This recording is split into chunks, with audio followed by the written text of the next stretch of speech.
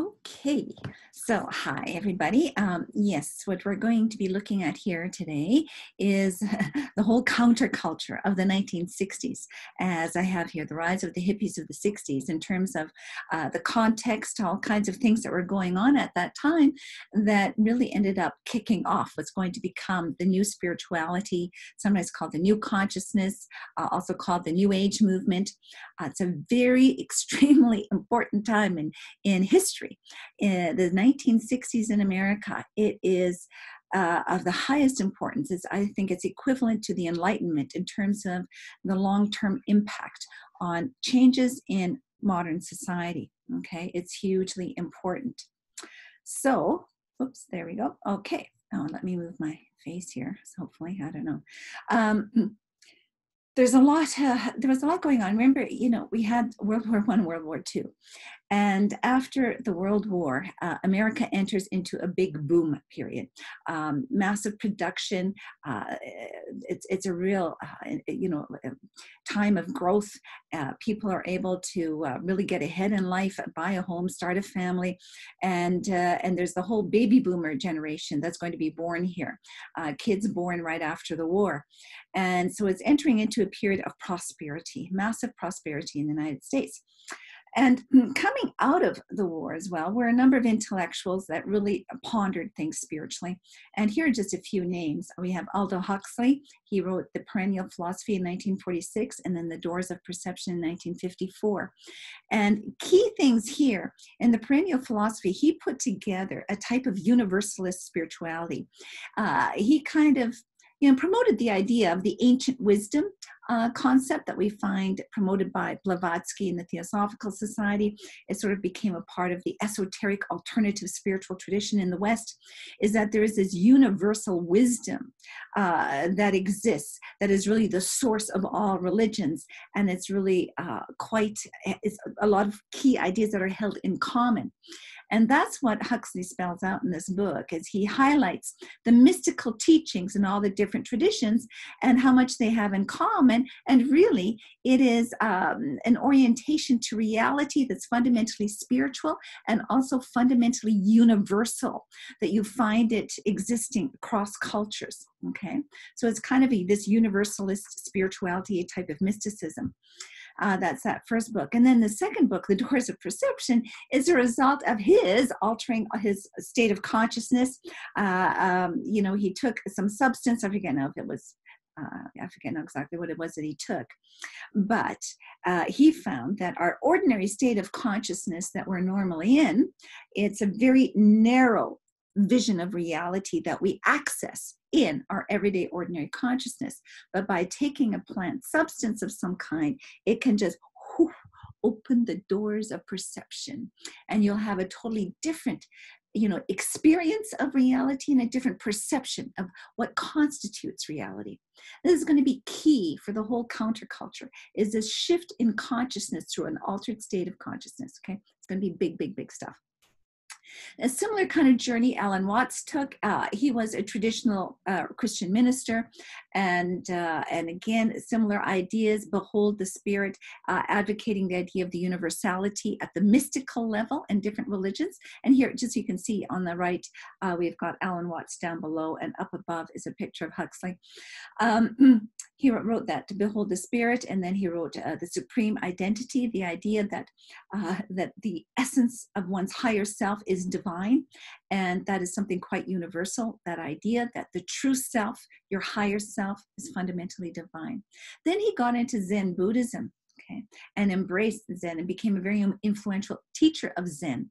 And so he kind of left traditional Christianity and got into Buddhism. And Buddhism very much got promoted, became very popular in the 50s and onward. And so he became an important Zen teacher. And then he also took some kind of a substance that, just like Huxley, resulted in his having a profoundly different experience of reality. And that is the essence of his book, The Joyous Cosmology. Then we also have here Thomas Merton, who was a Catholic mystic, and he travels to Asia and explores Buddhism and also kind of advocated a bit of a universal approach to spirituality. Okay, and he unfortunately died while he was, I think it was in Thailand, while he was doing that. And so we have, these are just highlighting a few big names at the time where they published a number of books. Merton had many books as well, and they were very popular authors prior to the 60s, okay, advocating a type of new vision in terms of spirituality that was more universal and eclectic. Okay, something quite primal and ancient, shared amongst all traditions, sort of this mystical orientation. And also the importance of altering your state of consciousness, that is key to actually experiencing these spiritual realities, okay? So what we do find is that there's a hunger for spirituality at the time. And I don't know why this is down there. I wish that would kind of go away. Can you, whoops, oh, what happened? Okay, what am I loading? Pause. Okay, what did I do? Exit what? Oh, geez. Okay, so here I am. Okay, that's where I am. Okay, good. And okay, present. Okay, here we are back again. And then I want to resume here. Okay. All right. I guess that always stays down there. Oh, I see. I can kind of use that. I never realized that. As I was saying, right down here in 1962, there's a Times article that wrote, the title was Affluent Monasteries. And just even here, in terms of traditional religion or Catholicism, many were entering into the monastic life in the Catholic tradition. There was just such a hunger for spirituality, right? And there's probably various reasons for that, coming out of the war and the devastation of the war, the impact of the war, that would automatically result in a quest, a search for the meaning of life, the purpose of life, right? There's this sort of spiritual quest that comes out of that. Then we also are in the time of the Cold War against the Soviet Union and communism and the potential threat of a nuclear holocaust. I remember, for me, I'm a baby boomer, and in elementary school, somebody's a siren would go off and you'd have to hide under a table in case an atomic bomb would hit. So there was that sort of anxiety at the time. And this is a key thing. And what's going to eventually develop, as we'll see in the next slide. Now, why does it take so long to load? Is there a reason for that? Hang on here. Oh, geez. I'm sorry about this. Why? I never had this problem before. Why is it doing this? I'm going to pause again. Why is it doing this? The beatniks. Well, let's just go there. Loading. Why is it taking so long to load? This is weird. Do I have to pause every time it loads a slide? I can't believe this. I never had this problem before. Loading. Why is it only going?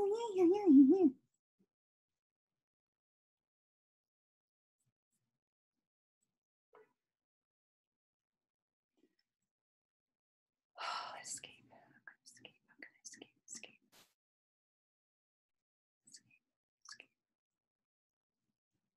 You know what? I wonder if I should just do it like this.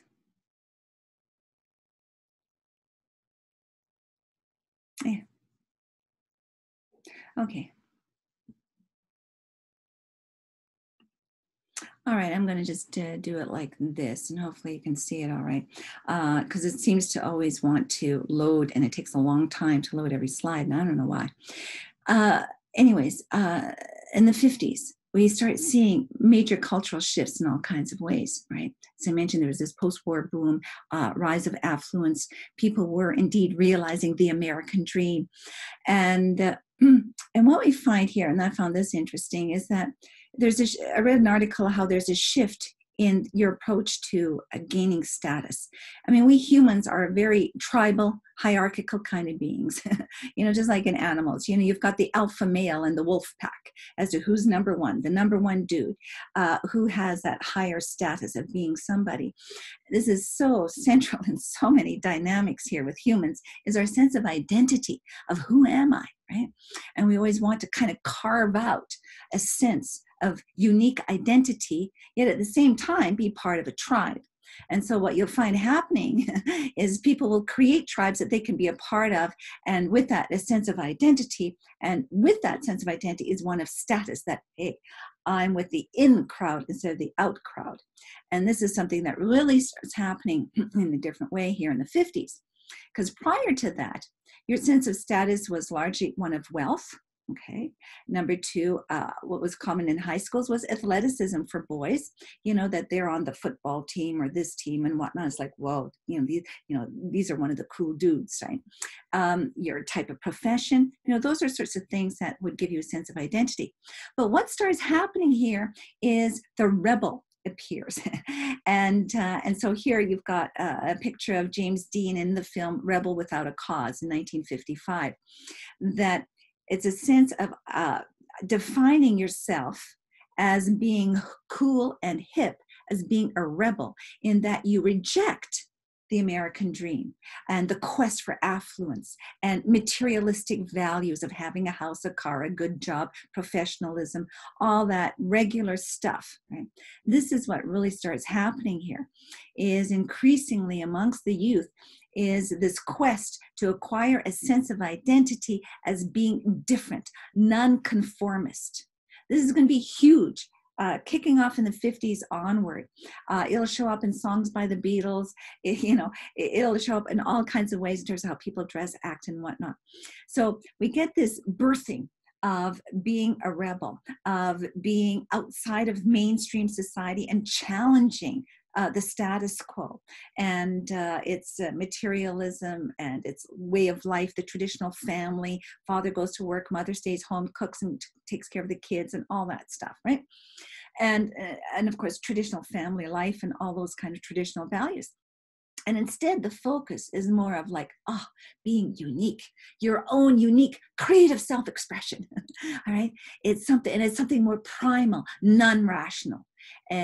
And this is what the beatniks were about. We're embodying that. And so, just to give you an idea, this is when jazz as a type of music became common and popular. The type of poetry that the beatniks, they became known as the beatniks, okay, tried to compose. They were all these type of rebels. And just to give you an example, mainstream society is very rationalistic. There is order. Okay, and even in poetry, poetry has an order to it. There's a rhythm and a flow. It has deep rational meaning. Okay, music has a melody and it's rational. It has order and there's a flow and a melody to music. Well, here they advocated the opposite, that jazz is just chaotic. It's like you just go with the flow of the moment and do whatever you feel, what's authentic to you in the moment. And it's just whatever. It has no order to it. Same thing with poetry. It's like, it could be just what a lot of people think is pure crap, but it's just non-rational. It doesn't necessarily have to have deep meaning to you. It's like what I just feel like saying in the moment, right? That's a kind of, this is where this is going, that type of creative self-expression that is almost at war with order. Okay, it's rather chaotic. It's being the rebel against the order. And tied in with that, Zen Buddhism comes into the picture, because a lot of these people got kind of more into Zen Buddhism. And Zen is very similar in that Zen is about going beyond the rational, being totally present in the moment and true to the present moment without having that being conditioned and controlled and directed through reason and any kind of objectification and rational analysis. Okay, so, and I'm going to just bring this in here because it's all important stuff. For example, in gardening, the Western way of gardening was coming out of the Enlightenment largely, it was very rationalistic. There was an order to creating the garden. You know, it'd be like a square. And in the middle, you'd have a big fountain. And in each corner of the square, you'd have a particular type of tree. And then on the edges, you'll have these rose bushes, right? And there'd be a harmony of order. It would be more like a geometric pattern because it was all more rationalistic and brought into order.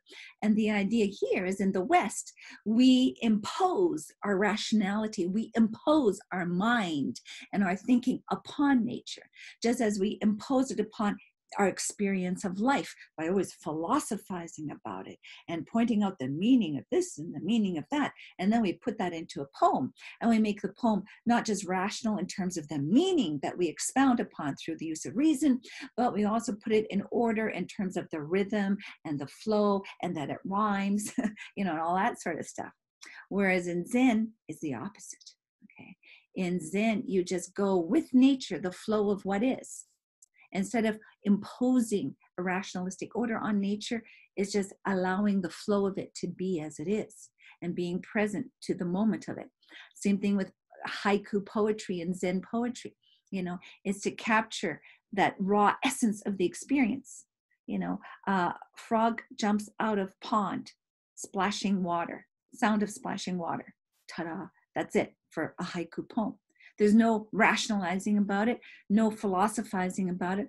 You just want to capture the present moment as is without rationalization. Okay. Anyways, I'm kind of going off here on this, but it's something, again, a lot of people just don't realize. This is a lot of what's going on here is this a primal kind of commitment to authenticity of being present in the moment to your true self. And you can throw rationality out the door. You can throw order out the door. It's just freedom of expression. And there's pros and cons to everything, okay? There's pros and cons to everything. But this is what's going on. And this is what the beatniks, they were the forerunners of this, kind of paving the way for a new way of being, a new value system, a new orientation to how to live, right? And what's going to be important here. And it's going to be your own authentic self-expression. It's going to be so key to the whole ambience, the geist of the counterculture. Okay, so anyways, excuse me, these are some of the big names here. James Dean, as you see here in The Rebel, but he died, you know, prematurely. You have here at the bottom right, Allen Ginsberg, beat poet, as along with Michael McClure, who just died, actually just a few weeks ago. He passed on, and Bob Dylan and Robbie Robertson, both musicians that got into this, but then of course they went their own way and didn't do the whole jazz route. But another thing to realize here, what's really important for what kicks off here is how virtually every home now had a television set. You know, TV was still a relatively new thing, right? And very limited programming still, but now it was coming into every home, and that's going to have a huge impact. If there was no TV, you know, we'd be in a different world today, I can tell you that. Anyway, to move on here. So as I mentioned here, we have the beatniks here. It's a social literary movement of the 50s. They're pro-Zen. A lot of times they call themselves the hip cats, hip. And then with that kind of being hip and cool, and that's where eventually the word hippie seems to come from, okay? And so in their whole approach, you know, to jazz and poetry and whatnot, they also then embrace a different style of dress, which was, again, a type of rebellion. Okay, and so that everybody had, and you've got to watch some of the videos that I've got listed, but they all, you know, traditionally people, all the guys, for example, all had short hair, would wear a suit and tie, even going to school in high school, dressed very prim and proper, the way businessmen normally would be today. That's how they just dressed, going to high school, for example, okay? Well, here they advocated, you know, just let your hair grow long, you know, go natural, you know, let your hair grow long, growing beards. Like, it's like, whoa, that was totally foreign. And then wearing blue jeans. Now, blue jeans, those were the type of pants that ranchers and farmers wore. They were the working man's pants, you know, out on a ranch that, you know, hauling bales of hay, that you wouldn't tear your pants. You would not wear nice pants. They were hardcore working pants. So they'd wear those, jeans. And so jeans became popular. Instead of regular shoes, they wore sandals. So they made that popular. And so they started to have this whole look about them, okay? And that became kind of bohemian, anarchistic in flavor. And so anyways, as I said here, hippies grew out of this, a term that started showing up a lot in the mid-60s, seemed to come from hipcat, being hip, cool, not square, all that sort of stuff. And as a movement, as we'll see, they're very much into altering states of consciousness.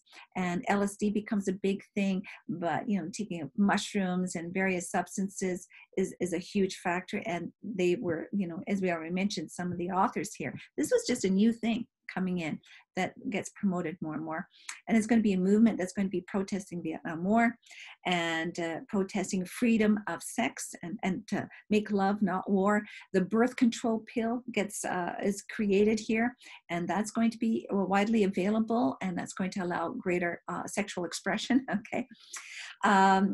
Anyways, being very creative, as I've already mentioned, living in communes, you know, getting back to nature, going green, saving the planet. You know, these are all the kinds of themes that are going to be showing up here, okay?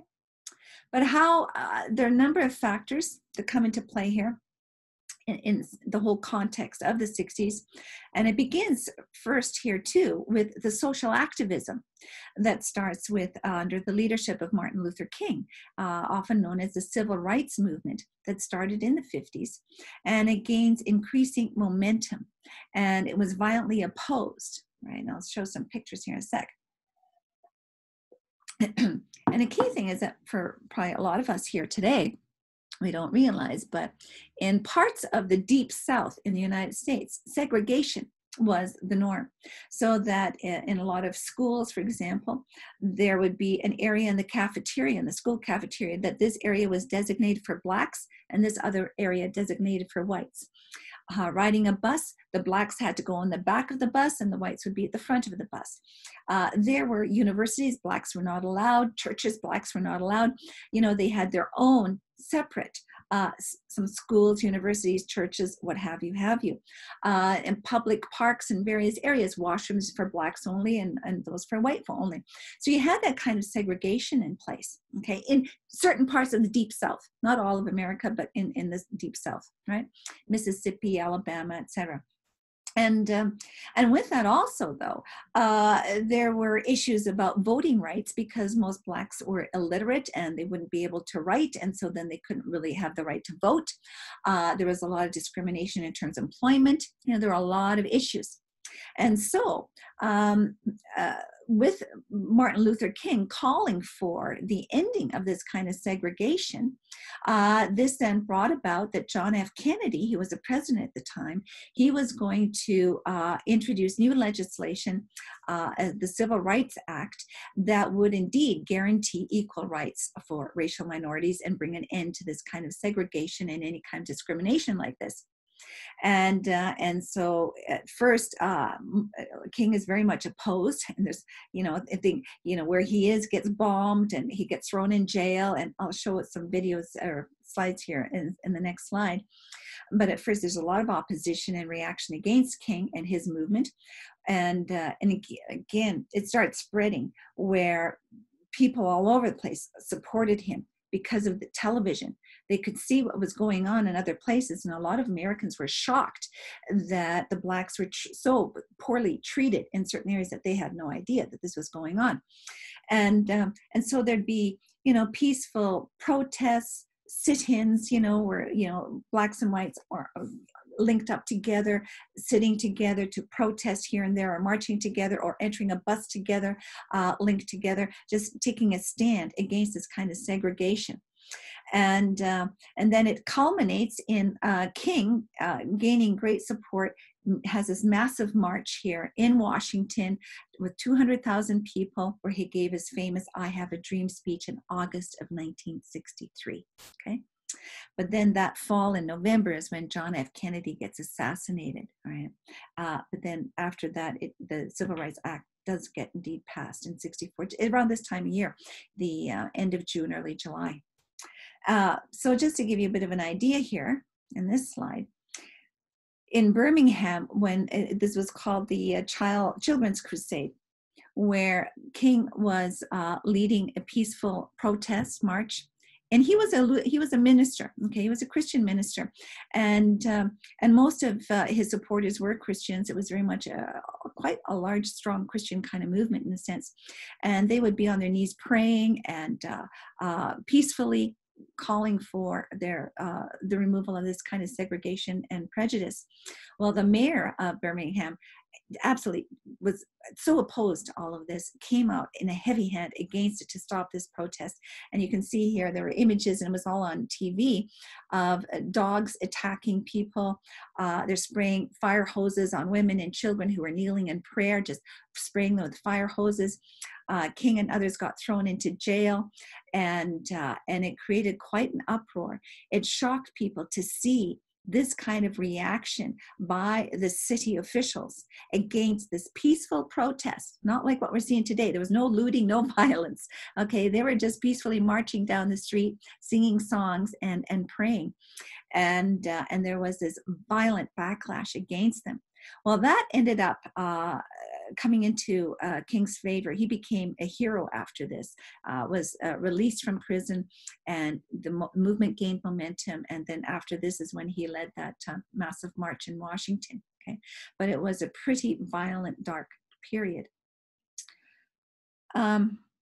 So anyways, tied in with that, this is a little bit separate, but just so you're aware, in the 60s as well, there are various riots, race riots that took place, largely within Black communities and largely instigated within the Black community. And again, these are just a few quotes just to give you an idea. It's so similar to what we're seeing today. In Detroit in 1967, as you can see here, we're among the most violent and destructive riots, in U.S. history. But who knows what you'd say about what's going on today. By the time the bloodshed, burning, and looting ended after 5 days, 43 people were dead, 342 injured, 1,400 buildings burned, some 7,000 National Guard U.S. Army troops called into service. Okay, and here you can just see a picture of a woman in front of a store, a Black woman in her community, where everything got vandalized, looted, destroyed. It was a lot of dark things going on. Then you had the Watts riots in Los Angeles in August of 65. Again, 34 dead, tens of millions of dollars of damage that was done, okay, based on an identity check by police on 2 Black men that just sparked it. And then after the assassination of King in Memphis, Tennessee, violence erupts in 125 cities in April of 1968, okay, which again left 46 dead, 2,600 injured, right? And that was, so there's a lot of civil unrest here within the Black community that really got also triggered at this time. And, as we're seeing, that's happening today. Okay, so we have this civil rights movement kicking off, calling for equal rights, okay, and to stop the segregation of Blacks, and indeed it was successful. Then we have John F. Kennedy getting assassinated in the fall of 63, November. And people, this was absolutely shocking to the whole, it's like the whole world came to a standstill. I remember that as a little girl seeing that on TV, and I just felt this, dark cloud over this happening, that this was something really bad and scary. And and then of course there's a lot of conspiracy theories around that and questions about that, with Kennedy, and I think probably a good reason for that. But anyway, then also, just so you're aware, Martin Luther King himself also gets assassinated in 1968, along also with Robert Kennedy, a brother of John F. Kennedy. And so this was a very intense time of these assassinations of leading figures in America, unheard of to this extent, okay? It was very disturbing for people as to what on earth is going on. Things are being shaken to the core here. And then we also have the Vietnam War kicking off in 1965, going on for 10 years. And that leads to a huge amount of protests all over America and beyond. And again, really a lot of good video material for you guys to watch on this, so you can really get a sense as to the climate of the time. And eventually, at first, the protests were more peaceful. They become increasingly violent over time. And they get taken over more and more by a radical left, a hardcore kind of radicals on the left that became very violent. And that just triggered off huge violence. And it finally kind of started to die down after the death of a number of students. In 1970, 4 students died at Kent State and another 2 at Jackson State University. Okay, and here I think I have it on the next slide. I have some pictures. So yeah, so here, as I mentioned, at first the protests were more peaceful. Here, there's just students lying here in front of a state capitol building. And you can see here, you know, they're still pretty clean cut, ordinary kind of kids. But huge numbers started to gather protesting. Even in Washington, a massive protest took place. Okay. And then here's a picture of the 4 students that were killed at Kent State University that became really, really ugly. Okay. Yeah, so these were tragic times for this. Now, this is all on the social activism kind of side of things here, okay? So you've got the civil rights movement for racial minority, the protesting the Vietnam War, okay? You had a lot of draft dodgers. You know, the draft got put in place. So all young men were had to become a soldier to fight over in Vietnam. And we have a lot of them coming over to Canada at that time, you know, dodging the draft if they could. So you have all that going on. Well, then what kicks off in the late 60s into the 70s is other forms of activism. We have the women's rights movement kicking off, for women calling for equality in terms of pay and whatnot. And then the gay rights movements, okay, in terms of, and I think you can maybe read, let me just see if I can make this bigger. Oh, there we go. You can see here, you know, in terms of no longer criminalizing homosexual engagement, okay, and homosexuality, but that they have rights and should be protected. And then also then the whole green movement, environmentalism, the animal rights, it expands even to that, okay, expands into that. So we've got a huge amount of social activism going on here at this time, okay? And the impact of this is, it challenges American value system. And it's saying that there's something wrong in America here, where we are not honoring the rights of racial minorities, gays, women, the planet and animals, and the rights of communists, the rights of other countries and their political choices that they make. Okay, if they're going to be communist or not, right? That we don't respect the rights of others. And that instead, what's underneath this is going to be the idea that the rights of all must be protected, because there needs to be a reverence for all of life as sacred, that everyone is equal, that there's a oneness to life, a unity amongst humanity, a unity of all of life. And that life itself must be revered and honored and protected. That's really kind of the undertone underneath it, even though that isn't always spelled out. But what's going to happen here is people are going to want to have a worldview, a paradigm, a model of reality, okay, that will support that fundamental value that all of life is sacred. Okay, that's kind of an idea that's going on here. Hopefully that makes sense. Okay, all right. Well then, we have, excuse me, the discovery of LSD, okay, lysergic acid, in 1938 by somebody else, Albert Hofmann. And Timothy Leary was at the time as a PhD in psychology. He was a professor over at Harvard. He becomes a major advocate for taking LSD, okay? And he held that this was the fast track to enlightenment. And he worked with Allen Ginsberg and others, you know, various intellectuals and artists at the time to promote it. Now, what happens here for him is he got turned on to this because of his experience in Mexico in 1960, where I think he took some peyote. And he held that in the 4 hours while he was on this altered state of consciousness trip, that he learned more about the mind, about psychology, than he did all of his graduate studies at Harvard. And he got totally turned on to the use of LSD for therapeutic purposes and for spiritual enlightenment.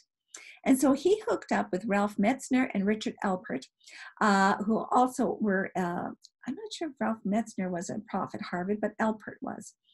And they would do research on students at Harvard. They were told by the university that they had to stop, and they refused to. They still kind of would do it, and then they got fired.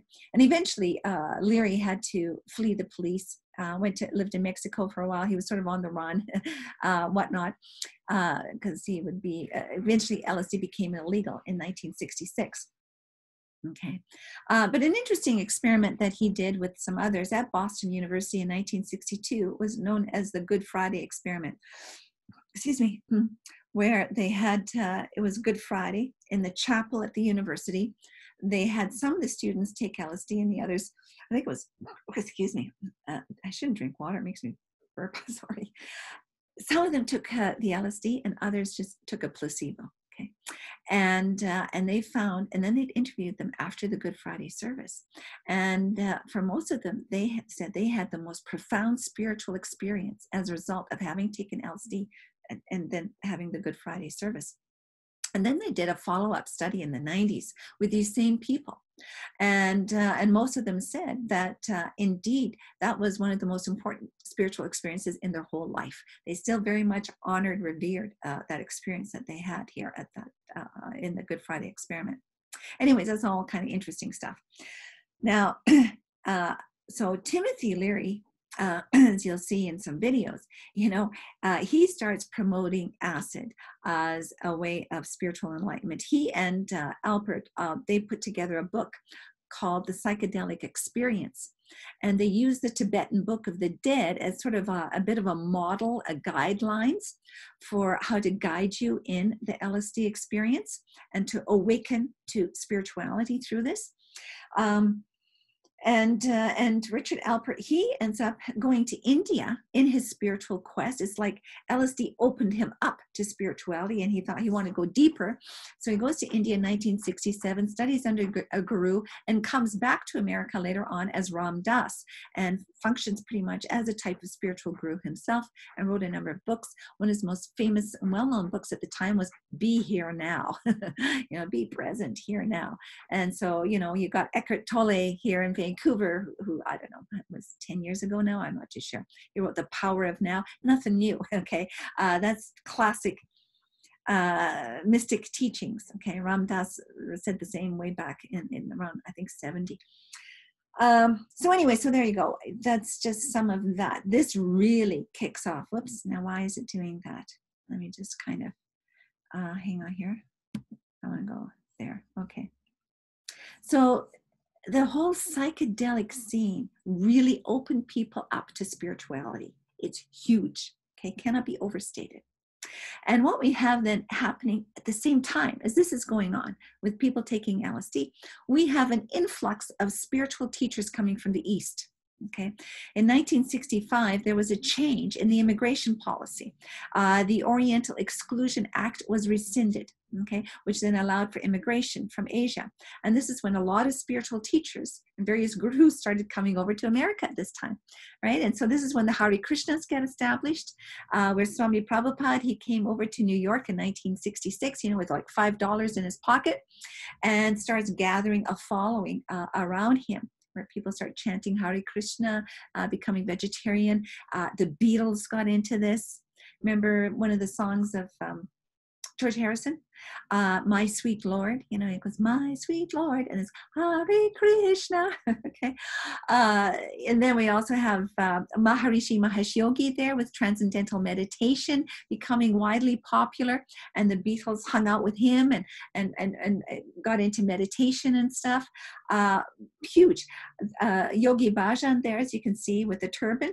The 3HO is the Healthy, Happy, Holy Organization. Had also a huge impact. Started building yoga centers all over the place.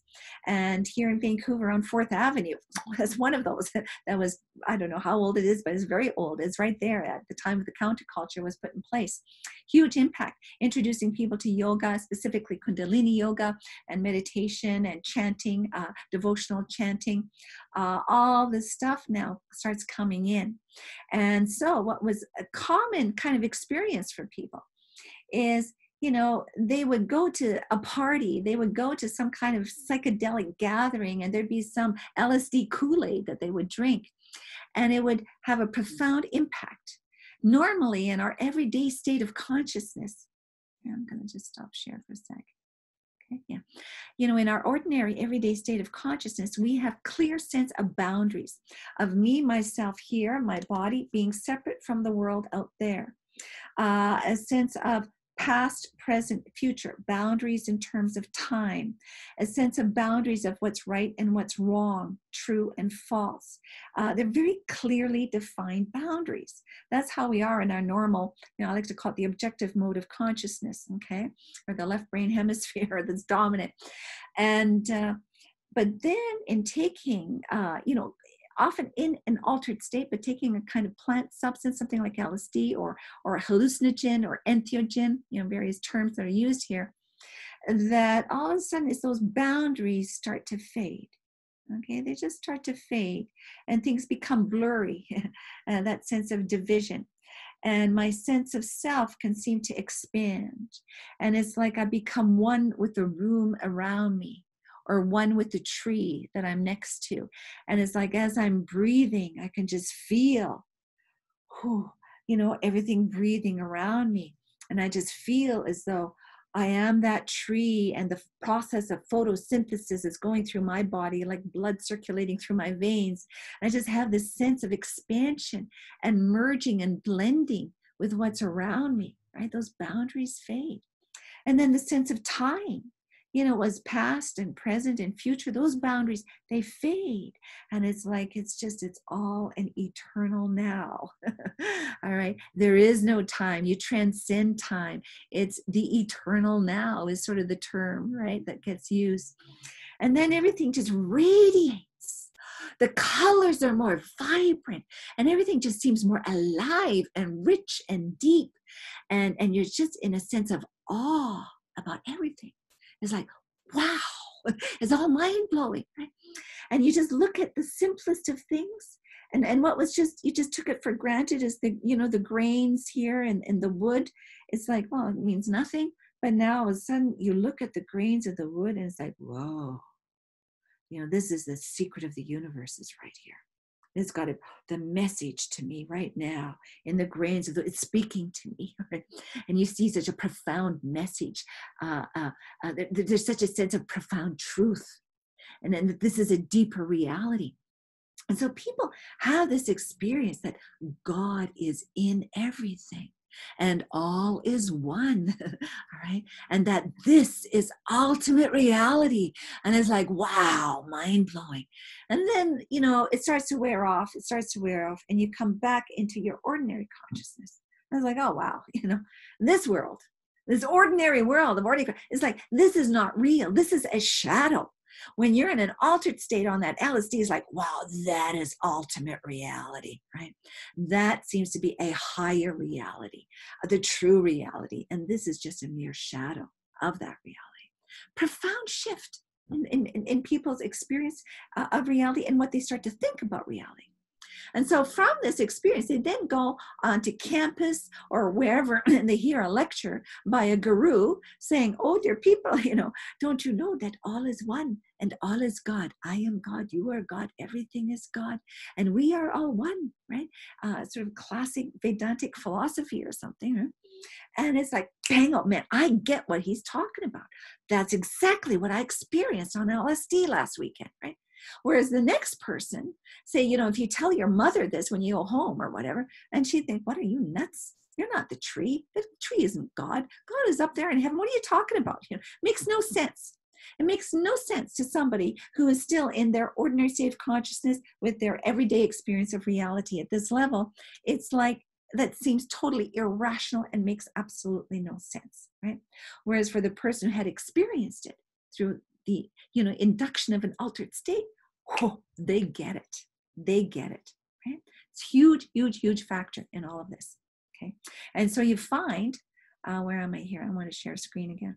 So you find happening here is, now how do I do this here? Over here, is that there is what many call a massive turning east. Harvey Cox, he wrote a book, he was from Harvard way back, of the turning east that happens as a result of this. The psychedelic scene, the ingestion of LSD and other substances, then combined with the exposure to Eastern philosophy and any kind of mystical teachings, could be the Sufis, the mystics of Islam, could be Christian mysticism, Jewish mysticism, any kind of mystical teachings. It's like, whoa, things really start intersecting here, okay, and becomes very influential. And then, of course, in all this, we have the Beatles. And here, I just like this picture because you can kind of see the before and after.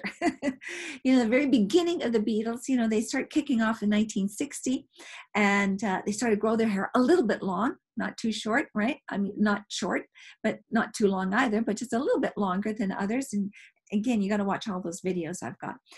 It's really, really worth seeing. But still, they wore a suit and tie in the very first beginning of their performances.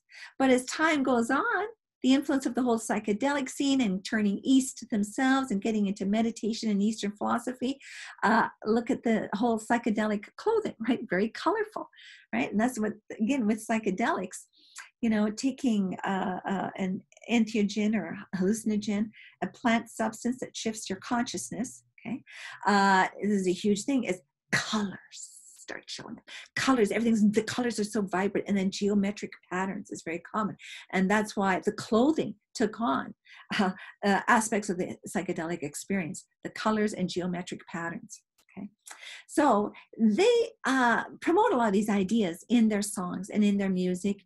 And again, this is the first time we have, because of television and radio, the use of radio, music, albums beginning, this starts really kicking off, that you get a whole youth subculture emerging where they all share a similar taste in music. It's like they have a sense of identity as being part of a group that was different from their parents. You get this, the first time, this sense of a generation gap, a separation from the older generation, that they embody a different kind of lifestyle, a different value system. Okay, they listen to different kind of music, all kinds of things. You find this gelling like this. And then, of course, it culminates, in Woodstock in New York in 1969, this huge mega music festival of over 400,000 people, okay, as a gathering. I mean, it's just a sea of people here. That was huge, where you get all those famous artists. I don't think I have a picture of those artists, but yeah, it's great stuff. Jimi Hendrix, The Doors, Eric Clapton, Joan Baez, all kinds of people. I don't know if the Grateful Dead were there, but a lot of these key musicians at that time, they're all linked. They're kind of linked with the beatniks, Allen Ginsberg, Timothy Leary, like they all kind of had their connections. Okay.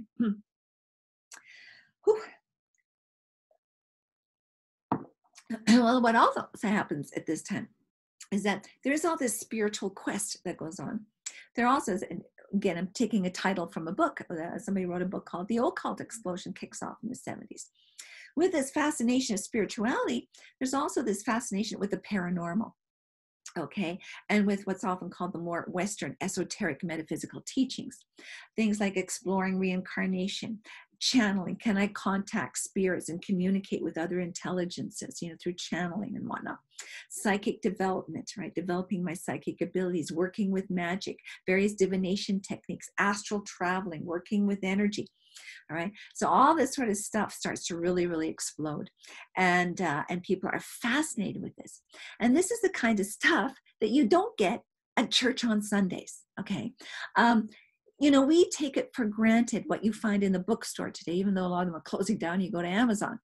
But back in the 1950s, if you went to a bookstore, you could hardly ever find any kind of a book on Eastern philosophy, Eastern religions, yoga, meditation, divination, channeling, any of this kind of stuff. No, you won't find any of this stuff.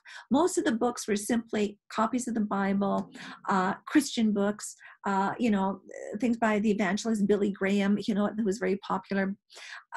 That's about it. Very limited pickings. Okay. And it's after the 60s, actually, it's because of the 60s that universities started to open up departments of religious studies.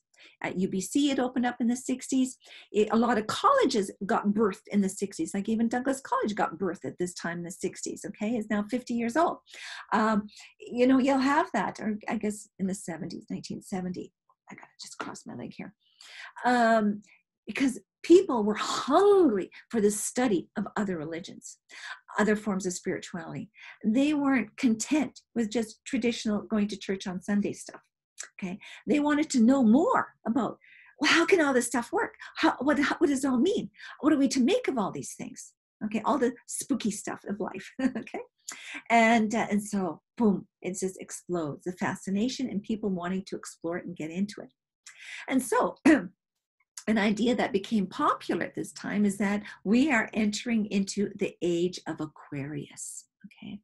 And that was a hit song, my voice is so croaky. This is the dawning of the age of Aquarius, that song. And it goes on, when the moon is in the 7th house and Jupiter aligns with Mars. Oh, I used to be able to sing, then peace will guide the planets and love will steer the stars. This is the dawning of the age of Aquarius. Oh dear, I'll have to delete this. So this song was a big hit. And the message here, and it's not just a message, in astrology, we travel through a particular zodiac sign for a period of 2,000 years. So for the last 2,000 years, we've been in the sign of Pisces, and we're now moving in, our planet is for the next 2,000 years under the sign of Aquarius. And the idea here is that Aquarius represents a new age for humanity that we're entering into, an age of peace and universal brotherhood, universal enlightenment, where there'll be a harmony. We'll all get together and love each other, okay? A period of peace and harmony and enlightenment. And that is the new age that we're entering into, and that's where it got the name of a new age movement. Okay, and so the hippies of the 60s, they believed that they were at the forefront, leading the way, birthing forth this new age in human history. That as they created and formed their own communes and different way of living, that they were kind of leading the way as to what it would mean to be living as enlightened people, a people in harmony with nature, in harmony with each other, living in peace, living in love, living from a different value system, not guided by materialism, but guided by spirituality, right? That they were the forerunners of this, okay? And what you also have, just so you know at this time, you also have the Jesus movement kicking off. So just as there's this fascination and interest in spirituality, there were those hippies that instead, they got into this Jesus dude, all right, that he was the hip one. and it was sort of like a spiritual awakening in a Christian sense. And what came out of that is the birthing of some musicals. The most popular big hit was Jesus Christ Superstar. Okay, a type of rock opera. I'm saying opera, Renfrey opera. It was a big hit in 1967. And 1970, and the musical Hair of 1967. The musical Hair had the song The Age of Aquarius, and then of course, give me more of that hair, long hair, let it grow. It's a great song. Anyway, so this all kicks off. You have the Jesus movement as well. So that was sort of like they formed their own alternative. They had their kind of hippie way of being Christian, and how they kind of, embodied kind of parts of the counterculture, but also, in their own kind of Christian way. So you had that happening as well, okay? Especially out in Berkeley, it really kicks off. A lot of this stuff kicks off in Berkeley, in San Francisco. Whew, then, good, okay. We also have, at this time, as a part of all of this, is the growth of the holistic health movement, okay? And I'm just going to go to the next slide. Can I do that? Yeah. Holistic health. Here, it's holistic health in that they held that we need to, for truly becoming healed and being healthy and whole, we need to treat body, mind, and spirit, the whole of the human being. And this is where they were very much opposed, not they were opposed, but they felt that mainstream medicine, okay, was very limited. It just looked at you as a biochemical entity, a biochemical machine. You got a problem? Oh, well, let's put some drugs in you to fix that chemistry. And then, oh, something else mechanically wrong, let's do surgery. Okay, surgery, drugs, end of story. You're just this piece of meat, okay, that is can be brought into, quote, health through drugs and surgery. Right? And they have, no. There's so much more to a human being and what it means to be healthy. And holistic health then advocated the treating the whole person, okay, body, mind, and spirit. And also tied in with that is aspects of natural healing and alternative healing. So they advocated that the old traditional forms of healing, like Ayurvedic medicine, Chinese medicine, right? A lot of indigenous people had their own healing methods of working with plants, right? Herbal kind of medicinal treatments, right? The use of herbs and natural supplements. And then with this, increasingly maybe working with energy, all right, in various ways. And so energy healing and things like Qigong and acupressure, puncture and acupressure and massage and all kinds of things like that come into play. And also that you should eat organic foods and promoting organic gardening and bringing healing to the planet by living in a healthy way that is in harmony with nature, okay? And so this is where this whole focus on organic foods and organic farming and composting and being against a pollution of the environment, living in a more healthy, natural way, right? All this gets kicked off here. And with it, again, in its stance against materialism, but also for the quest of health and well-being, that, you know, we should share our resources. So co-op housing, co-op stores, co-op cars, you know, like what we have now, you know, eco cars or whatever they're called, where you have, you know, share a car. All this developed back then. Okay, where the stores would be like a co-op store where the community owns that store, and everybody would have to put in so many hours of work at that store, and it was again by the community, for the community, of the community. So you had all these sorts of things going on, and this would very much then tie in with, you know, many living in communes and setting up communes as a different way of living and as an alternative to what was going on in mainstream society. Okay, so this is huge, the whole holistic health movement and alternative forms of healing. Okay. Yeah, and so here, because then two key things, they bring in the spiritual, they bring in the emotional and mental, you know, and also the social, that you need relationships and connections and love and how you know you are relationally to others, that will affect your health. Okay, and then to how we live on the planet, that we need to bring healing to the planet, as you can see here, instead of destroying it, and it kind of ties in then with the whole ecology movement that kicks off. Okay, boy, it's getting kind of long. There's so much material on all this. So then we also have, kicking off here in the 60s, oops, I want to go back one slide here, is the human potential movement. Okay, the human potential movement. And do I have it on this slide here? Yeah, the human potential movement, let me just kind of go here first. What happens is that many psychologists had become disillusioned, as you can see here, with mainstream psychology. Mainstream psychology was strictly either behaviorist or Freudian psychoanalysis. So just as people were dissatisfied with mainstream medicine that treated you as just a biochemical entity, that you're just this mass of bone and matter, there's nothing more to you than matter, really, okay? You're just a material entity.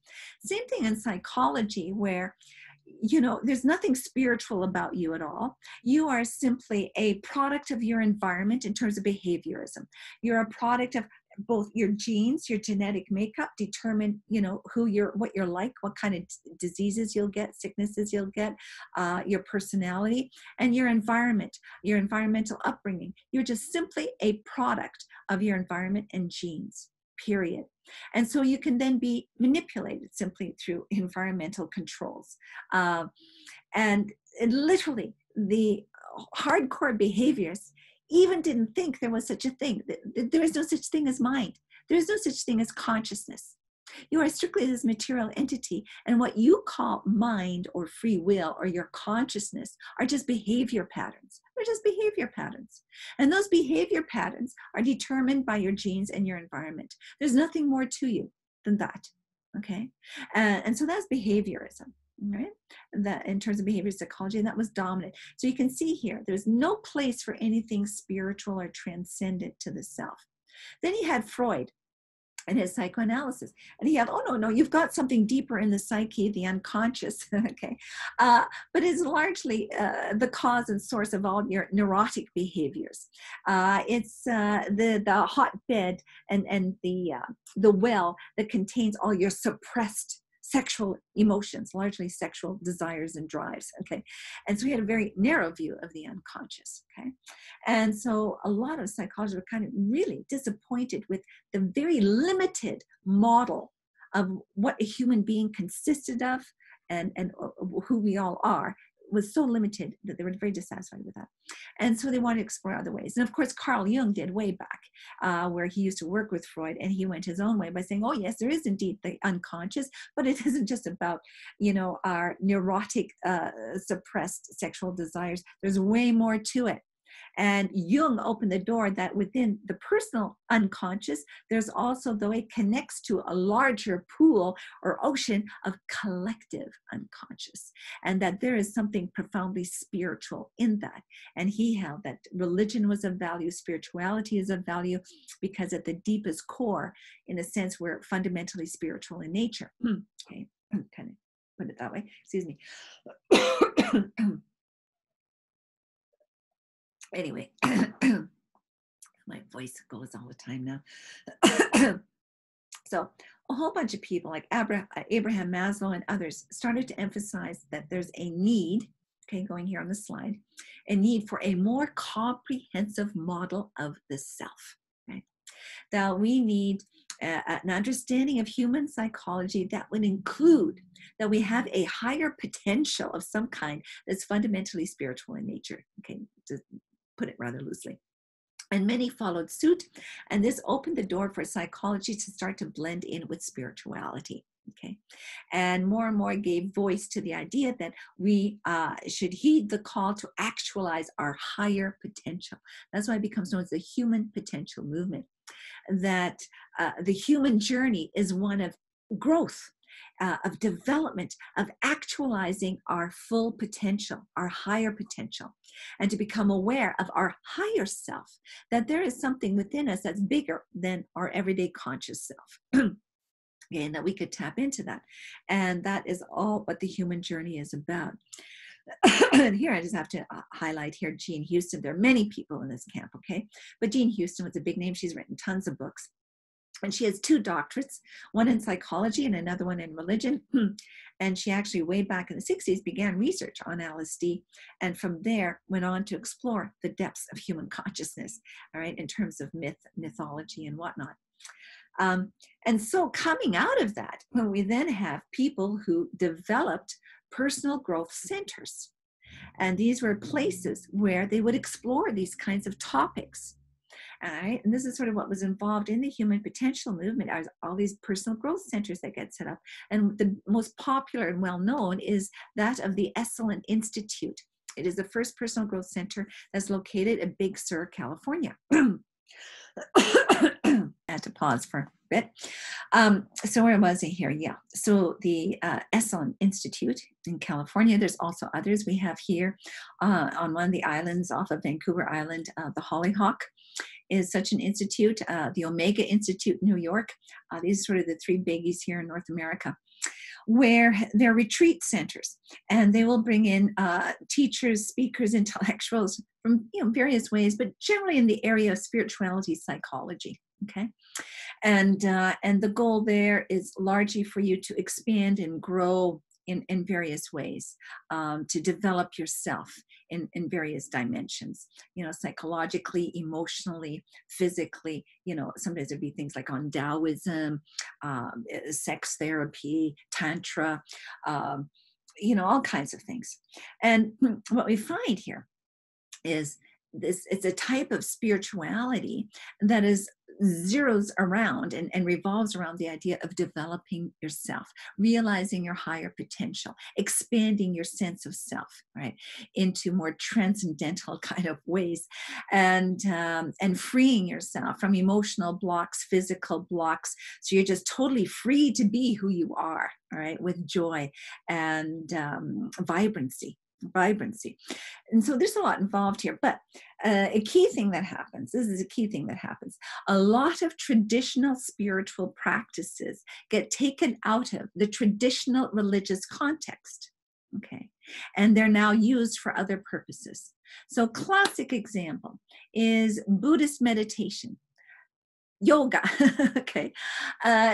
These things are not done anymore so that, I'm doing my Buddhist meditation because I want to attain nirvana and become enlightened, attain bodhi and become enlightened the way the Buddha was.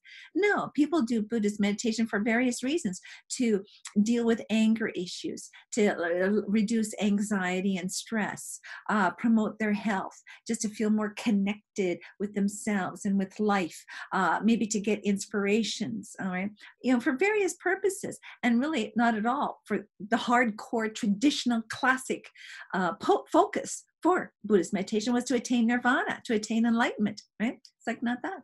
Same thing with yoga. Yoga traditionally, classically, what it was used for is, again, to attain samadhi, their form of enlightenment. And so that you be released from rebirth. That is the end goal, to be released from rebirth.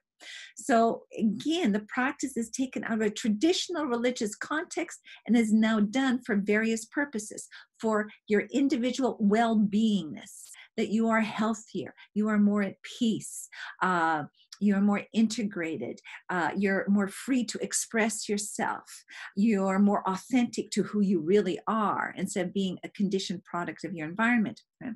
So there's a lot that goes on here. And this is why it sometimes has caused problems as to, well, what is the boundary between something being religion and going against a religion or being psychology?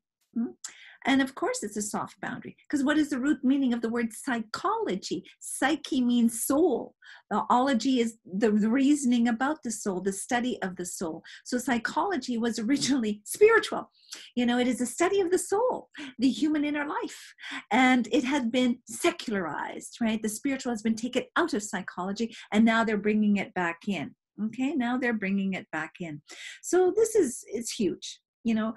So many best-selling books, leading authors out there, Deepak Chopra, Wayne Dyer, Oprah on TV, all Eckhart Tolle, whoever, whatever, there's tons, gazillion of them.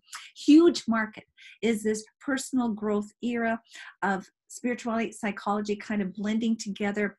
This is it. This is the contemporary American spirituality. So much so that it even infiltrates traditional religion. So you'll see this in that, what's his name, Joel Epstein? No, not Joel Epstein, getting Jeremy, that other guy that died with his little paradise there. Joel Osteen. Yeah. He's just taking in some of the personal growth stuff and Christianizing it a bit, Anyway, so you'll have it even infiltrating churches and stuff. Yeah, it's a lot of that going on out there. Anyway, I could babble on for hours on everything. So a key figure here, is Abraham Maslow that I mentioned. There's just a picture of him. And, you'll get this in classic mainstream psychology. They always bring Maslow's hierarchy of needs, which is pretty standard stuff. But he really wanted to focus on this higher self-actualization bit. And that's where the movement got its name. Actualizing your full potential is sort of the idea. But it does bring in and allow for the spiritual. Okay, spirituality, that's what Maslow allowed for. Okay, and transpersonal psychology is where it definitely claims that. It holds that there is something within the self that transcends the personal. There's something bigger than you inside of here, something transcendent that's fundamentally spiritual and usually held to be divine. All right, your higher self is usually what it's called. Okay, Okay, and so a couple other names here that are important. I already mentioned Carl Jung, the founder of analytical psychology, okay? And what he's known as for is this whole theory of archetypes, various archetypes. It's really important stuff. And the whole idea of a collective unconscious. And that's why in terms of world mythology, you know, the different teachings and experiences and stories that we find throughout the world is we find similar patterns, similar themes, similar imagery. And it's like there seems to be a larger ocean of consciousness that is unconscious to us largely, but is deep within our psyche that somehow connects us to each other, to all of life that is beyond time. And that within that ocean of collective unconsciousness, there exist these patterns of energy that are called archetypes. And Campbell, Joseph Campbell, really works with that idea. And he wrote extensively in the area of mythology and myths. So he's got tons of books on that. And of course, it tied in with that comparative religion and worked with that whole idea. And he's the one that kind of packaged it in terms of the classic hero's journey that is now used all over the place. You know, even in the business world, it'll be used in all kinds of ways. And of course, it shows up in movies. You know, because movies and theater and stories that resonate, they capture something within the human psyche that is more primal and universal and draws us in. And so you have, you know, like Star Wars, you know, with George Lucas, classic Campbell Herney hero's journey stuff. You know, the call, invitation to adventure, meeting a mentor, crossing a threshold into this now dangerous territory where he has to face his demons and dragons and Darth Vader or whatever his name was. I always forget Star Wars stuff. You know, and goes through all this. And then through that journey of dealing with these darker elements and realities, even within the self, what Jung would call the shadow within the self, right? That you learn and grow, and there's a transformation, there's a death and rebirth and transformation, and you then gain gifts of that. And then you come back into the world and bring those gifts to others. That is the hero's journey, right? And anyway, in a bit of a nutshell. It's used in marketing, movies, good movies that really make a hit usually are working with this theme. It shows up all over the place, okay? And there are marketers, you know, in terms of internet marketing stuff, you know, they'll work with this too. Okay, anyways, I could babble on. But important ideas, important theories, that's all coming out of the human potential movement. So what have we seen so far? Just to kind of highlight, you know, we've got here happening from the 50s through to the 70s, a lot is going on, right? All of this social activism going on for civil rights, in terms of racial minorities, protesting the Vietnam War. Where do I have on my slides here? Then it expands into like women's rights, gay rights, animal rights, all that sort of stuff, okay? Then we have the whole psychedelic scene of altered states of consciousness just to blow your mind, like, whoa, open you up to a whole nother dimension of reality. And it's fundamentally spiritual. So from that, we get then, you know, a receptivity to Eastern spirituality and mystical spirituality, a lot of Eastern teachers coming, and that having its input in terms of spirituality. We have then the whole occult explosion, exploring all these different aspects of reality, right? So there's all this spiritual exploration going on. Yet at the same time calling for social change, and yet spiritual exploration that like, wow. And with that will lead to, well, I need healing. The planet needs healing. Society needs healing. Healing becomes a big theme here. I, as an individual, needs healing. Our society needs healing and transformation. I need healing and transformation. The planet needs healing, okay? You get that kind of a key theme, and so the whole holistic health movement fits in with that, right? And then the human potential movement deals with the psychology of the whole journey of growth and healing, right? And really applying that. But what you find, now you know, I'm going to do a little live thing on this with the whiteboard, but what you basically have happening here is a whole new paradigm and model is being proposed about the nature of the self and the nature of reality. And so that in terms of mainstream medicine, oh, there's nothing spiritual to you. To heal the body, that's all we do. The body is separate from mind, and there is no such thing as spirit. Psychology, likewise, you know, the body and mind, there's no such thing as spirit, mind, behaviorism, Freud, very limited view of the self. So then you've got these groups saying, no, there's something spiritual to the self. We need a new model of the self here. One that includes the spiritual, that is central to who we are. We need a new model of the self, okay? And then with that is we need a new model of reality out there. Now, not only is there something spiritual to me, but there's something spiritual about life as a whole, the planet as a whole, that life itself is seen as a manifestation of the divine. Okay, that life is holy, life is sacred, it needs to be revered and respected. And we need to be in harmony with life, that divine life present everywhere and all that is. Okay, so it's a whole new model of reality that's being proposed here. And so as people are in all these movements and trends, all that was going on with the music and altered states and the activism and meditation and getting into yoga and all, getting into all these philosophy and teachings and exploring, okay, we'll find that the end result is people found that they had a lot in common, all right, that even though there's all these groups, it's like they formed a network where they could kind of interconnect, because they shared certain common values, okay? And so let me just read what I got here. By the time we get to the late 70s, with all of these trends, movements, protests, call for social change, spiritual quests, call for healing, new ways of living, all these people who dabbled in all this, they found themselves as though they're belonging to a new tribe. Okay, they even call themselves a tribe, in terms of the B in San Francisco there in 67. And that they shared common values, common perspectives that set them apart from, the traditional religionist on the one hand, in their traditional kind of religious view and perspective, and then also the traditional atheist materialist over here that just totally all religion was bunk. Okay, it had no use for any of that stuff. Okay, and so this is why I said in the beginning of this class, we're dealing with the birthing of a new subculture in competition with two other subcultures. Secular humanism, okay, that has no use for religion or spirituality, that's strictly materialist in its conception of things, okay, on the one hand. And then on the other hand, traditional religionists, okay, I like to call them traditional religionists, where they hold to their religion, which is fine and dandy, again, there's quite a variety of things there, okay? But what often happens is their worldview isn't that different from the atheist next door. They hold the worldview that this world is just dead matter. And where is God? Oh, up there in heaven somewhere.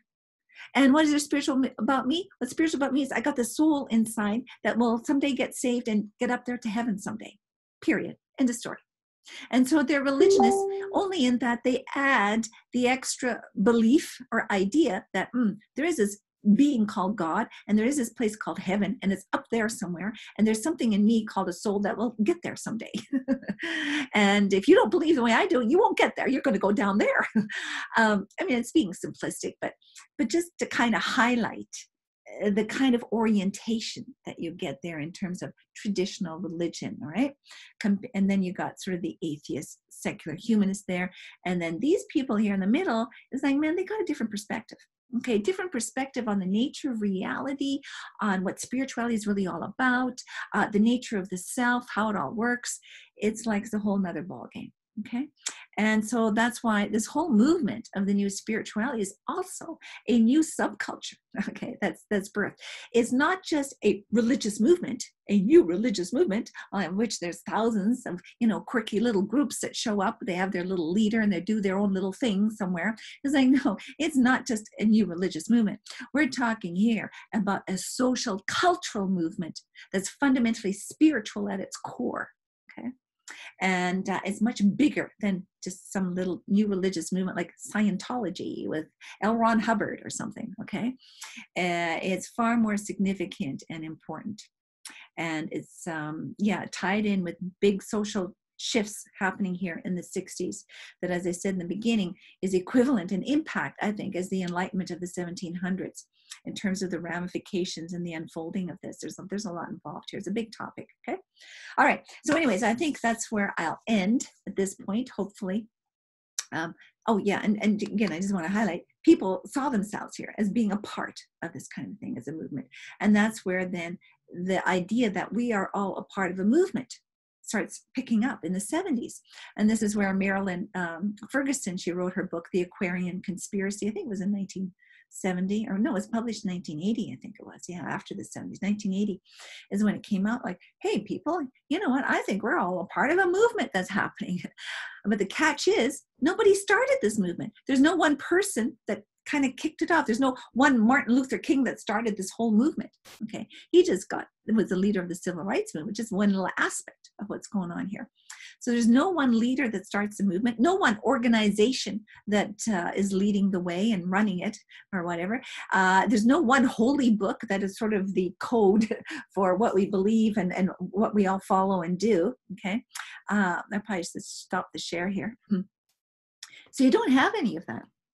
You don't have any one leader, one organization, one holy book, one place. Like, you know, I can look it up in the phone book, like, you know, where's the local kind of new age church or whatever, or hippie church or something.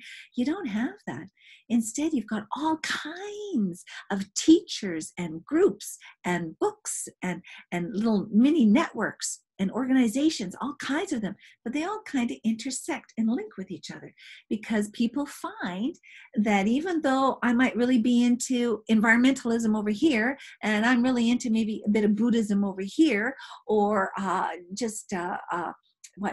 some form of therapy over here, shamanic therapy or something, that we tend to have similar values. Okay, we have similar values, a similar perspective on reality, on life, on who we are, how to live and be. Okay, that's what happens here. And that's why it is this movement. And that's also what makes it difficult to teach about, describe, and explain, because of its diversity, right? And it's very fluid.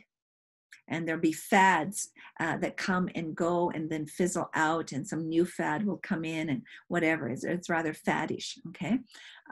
Yeah.